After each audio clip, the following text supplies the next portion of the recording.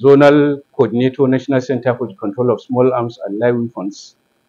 The essence of our visit to Kano is to meet our colleagues, the security agencies, so as to sensitize them and then pay a costly call also uh, in order to assist in the fight against illicit small arms and live weapons in our society, which is one of the mandates of the Center for the National Center for the Control of Small Arms and Live Weapons.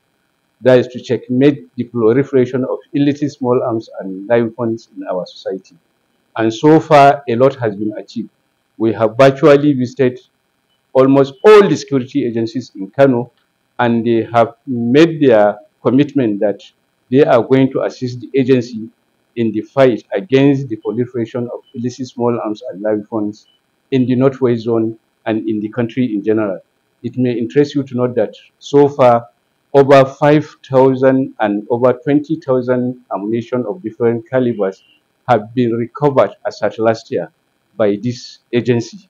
And I want to precisely thank the security agencies because it's their collaborative effort through kinetic and non-kinetic operation.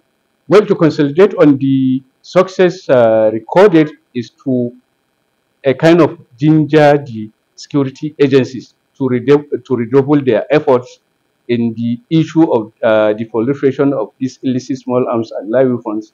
And I can assure you that all hands are on deck, and by the grace of Almighty God, our society will be free of these illicit small arms and live weapons in circulation. Uh, it may interest you to know that most of these weapons are in the wrong hands, and we are working around the clock through sensitization to the communities, through religious leaders, through traditional rulers, and then civil society organizations. A lot is being done.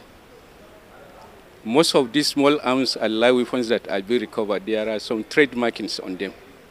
We will know the source of the country. We will know the source of the manufacturers. So a lot is being done. We are working around the clock, and by the grace of Almighty God, we will achieve our mission.